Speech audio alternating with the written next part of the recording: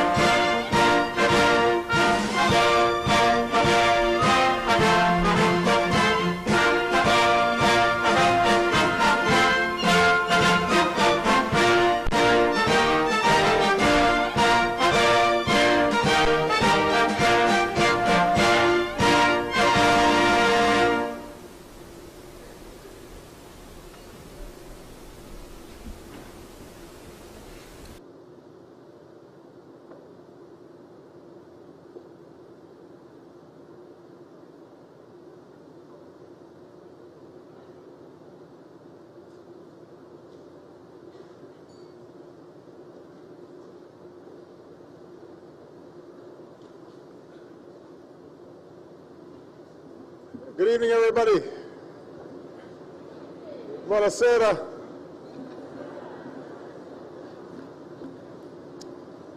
On behalf of Michelle and myself, welcome to the White House, and welcome to the final state dinner of my presidency.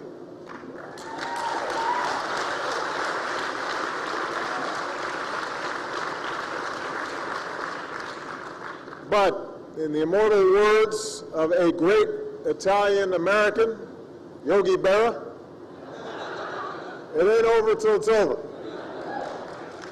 And so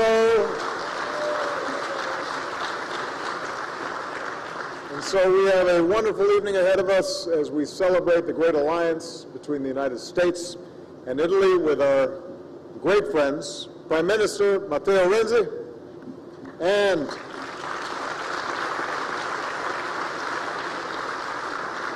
Mrs. Agnese Landini.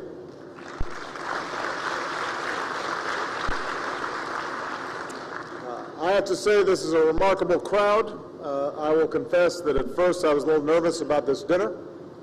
After all, Matteo is called Il Rottamatore, the scrapper, the demolition man, and Roberto Benigni is here as well, and he has promised not to jump on the tables. Ask any Italian or Italian-American, and they'll tell you that the dinners can get somewhat animated. People can get excited, especially if your grandmother thinks you're not eating enough. And so Michelle and I decided to just think of this as a typical Italian Sunday dinner, surrounded by family and great friends, paisans, and pasta. But tonight we're reminded that American democracy has been graced by the touch of Italy. Our declaration that all men are created equal was penned by Thomas Jefferson, and it was a concept shared by his friend, also from Florence, Firenze, Filippo Matthias. We stand before the Lincoln Memorial and see the work of Piccirilli brothers. We look up at the dome of the U.S. Capitol and marvel at the touch of Bromidi. Then again, some days our presidential campaigns can seem like Dante's Inferno.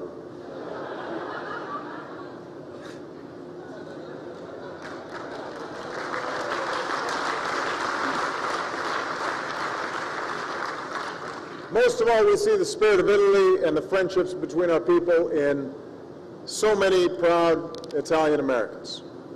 I suspect that many of you here tonight are thinking of your own families, parents, grandparents, great-grandparents who left the old country, who toiled and sacrificed and gave everything they had so that the next generation could succeed. And your presence here tonight shows that America is a place where if you work hard, no matter what you look like, what your last name is, how many vowels you have in your name, you can make it if you try. And even if we are not Italian American or Mets fans, we can celebrate that Mike Piazza is finally in the Baseball Hall of Fame. I also want to take this occasion to once again thank my great friend, Matteo. He may be the youngest prime minister in modern Italian history. He makes me feel old, which is unfortunate. When I came in, I was the young guy. Now he's the young guy. But from the first time we met, I could see that he represented the energy and the optimism, the vision and the values that can carry Italy and Europe forward. He is, as you say in Italy, buono come il pane. Matteo, I cannot thank you enough for your excellent partnership as we've worked to advance the security and prosperity of our citizens and the dignity of people around the world. I understand that when you were growing up, your mother would tell you stories about Robert Kennedy's commitment to justice, and she would end by telling you, Matteo, fight. As you fight for the cause of reform, know that we stand with you. I believe that Italy and the world will continue to benefit from your leadership for many years to come. Now, one of the reasons that I'm so confident that Matteo will continue to make outstanding contributions is because he has an outstanding partner in Agnese. Our wives keep us humble. As our Italian friends know, Matteo's first claim to fame, when he was just 19 years old, was he was on Italy's version of Wheel of Fortune. This is a true story. And Agnese points out that several of the sweaters and the suits that he wore were too big, which is an affront to Italian fashion. Matteo may deny it, but there's video and you can judge for yourself. Giorgio Armani is here and he would be ashamed to know that the Italian Prime Minister used to wear things like this. Now, you are not alone, because when Michelle was in Milan for last year's Expo, she spoke with some young people about the importance of eating slowly and savoring your food, unlike President Obama, who she said sometimes shovels his food down. Which is true. So the point is that Matteo and I both married up. And because of our wives, we eat better, we dress better, we are better, and we thank you both.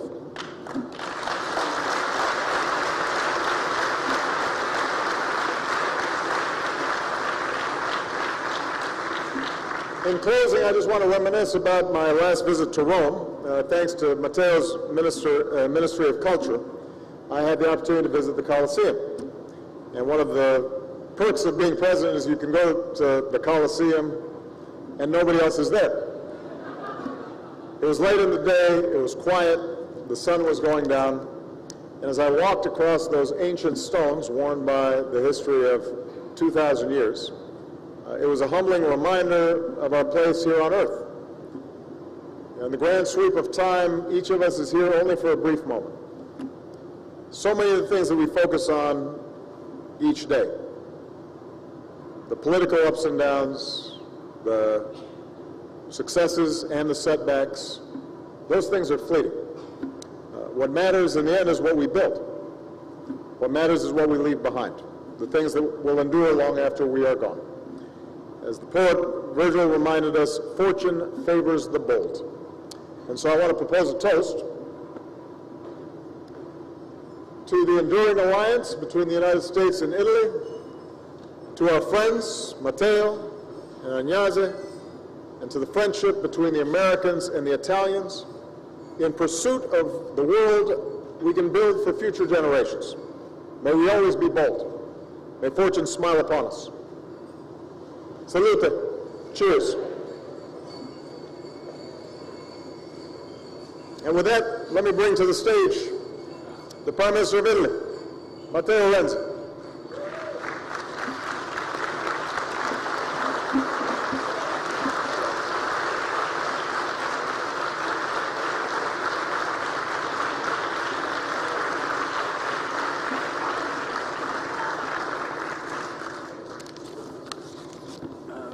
Mr. President, Madam First Lady, dear American friends, cari amici italiani, it's an incredible honor. It's an incredible privilege to be here with you in this occasion of the last state dinner of President Obama. I'm really excited and really great because I think this is a special moment for the history of this country, as the presidency of President Obama was a special moment in the life of this great country. So thank you so much. Thank you.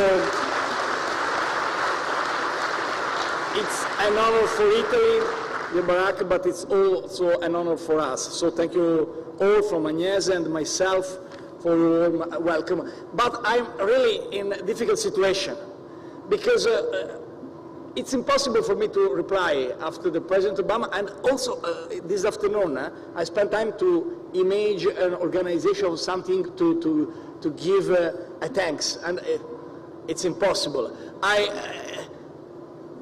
I think, Mr. President, that we can organize after the finish of your service a dinner in Florence, after the little walk in Uffizzi's gallery and in front of David, and we can prepare Sasha and Malia to verify if really ice cream, Italian ice cream, is better around the world, and then not a state dinner, but with the osteria, with the Florentine wine and Tuscan wine we can taste, and we can verify if the tomatoes of the garden of White House are better than tomatoes of Italian products.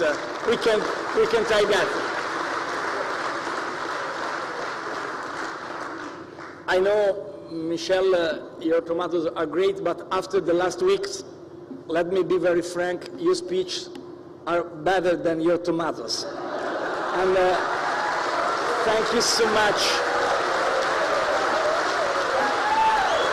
Thank you so much. Thank you so much as Prime Minister, but thank you so much also as father of a young daughter.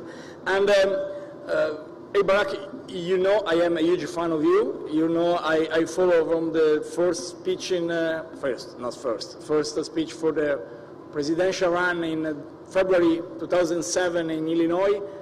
But when I listened to the speech of Michelle in Philadelphia,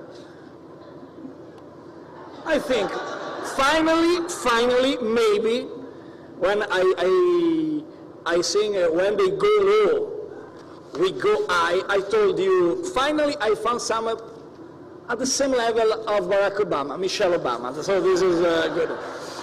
Just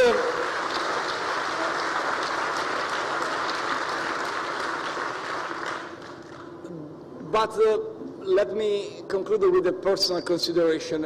I come from a city called Florence, so I love a lot the history of my country. And during the Renaissance in Florence, masters and students used to work together to produce masterpieces, and also not masterpieces, but the goal is masterpiece. Masterpieces, they have endured throughout centuries. In this workshop was called bottega. Bottega was the place in which masters and students together try to do better, try to build a future. New generation acquired inside La Bottega a comprehensive vision of the future. And I think, Mr. President, dear Barack, this is what you have done for us in this period. 8 years, very important for international community, not only for the United States of America. And I think your service was a service as a master of Renaissance, because you work with us to give us an opportunity, and we work together exactly with the spirit of Bottega. Try to make better. Try to give a special opportunity to new generations. So, as Florentine, I think I'm really grateful to you for your service and also for your message of the state of the government, because with your message a lot of new leaders around the world today could imagine the future as a good place in which image our destination and our generation. Thank you so much for that, Mr. President. Thank you so much, Master of Renaissance. So, in Italy there is an expression. Is an expression who comes from the shared table, shared moment of a particular moment in the dinner or in the lunch. Is an expression who comes from Latin. Cum and panis. Cum from Latin is with, panis is bread. From cum panis come a lot of things. The expression company comes exactly from that. Why?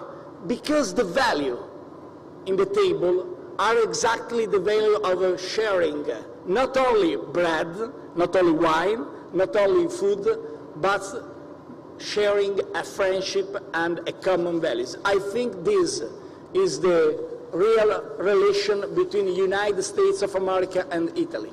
We share the same values, the same friendship, and yes, in the table, cum più panis, we share the bread, we share the food, we share also the wine, but we share above all the future and the common values. For all the reason, I propose a toast to President Obama, to First Lady Michelle. Thank you so much for your incredible journey. Thank you so much for the incredible service. Thank you so much for the value you inspire not only the United States of America, but around the world. Thank you, President. Salute.